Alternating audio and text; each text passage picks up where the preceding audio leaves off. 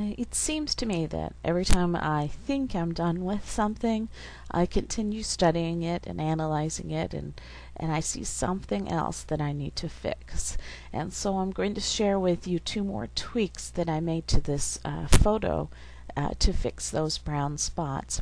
You can see here I've added two more adjustment layers to the photo.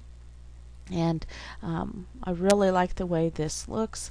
Let me make those two adjustments invisible, and you can see as I click on them what happens to the photo. Now to me, after I added the hue and saturation adjustment to get rid of the brown, it just seemed to me that the white in her dress didn't match the white in their clothes. It has sort of just the ever slightest blue tint to it, and you can see it more maybe when I zoom out. You can see that this is a different color than that. It's not something that you may want to fix. You may be happy with it this way, but it was driving me nuts and I just had to fix it. So let me show you how I fixed that problem.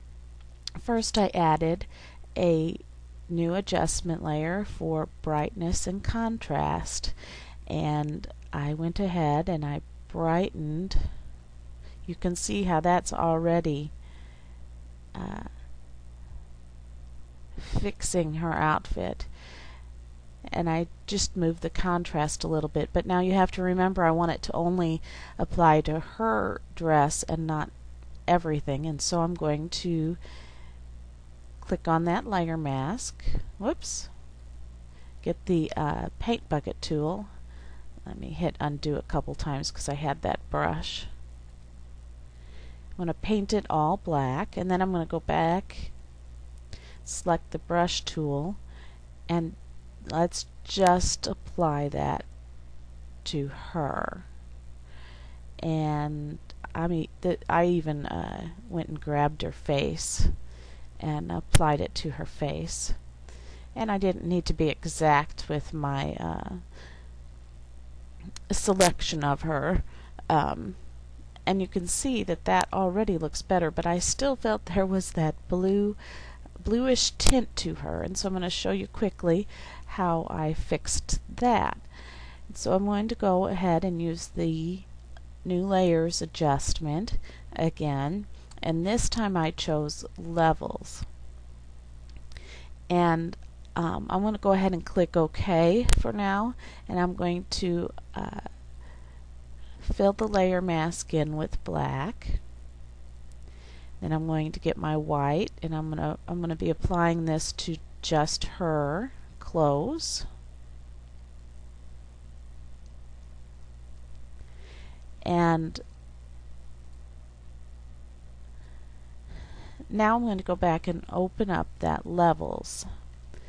And what I'm going to do this time is I'm going to get the little white dropper, and I'm going to tell the dropper that I don't really want it to sample and change white. And I'm going to go over here to this lady's dress and click on it, and if you can see there, it's changed this color picker to this light gray, which is what I'm seeing that I need to change her dress to. This lady's dress is not that color, and so now I'm telling it, I'm telling the levels that I want to change wherever I click to this little light gray color. I want to click out here on her dress, and you can see instantly it has changed the white of her dress to that color that was in that color picker, which isn't a pure white. It's kind of an off-white. I could click on different areas of her dress until I see that doesn't work over there, but it did work in this area.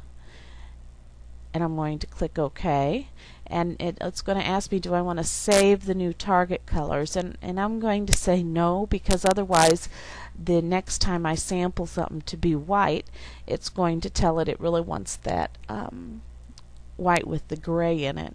So I'm going to click no because I don't want to save that.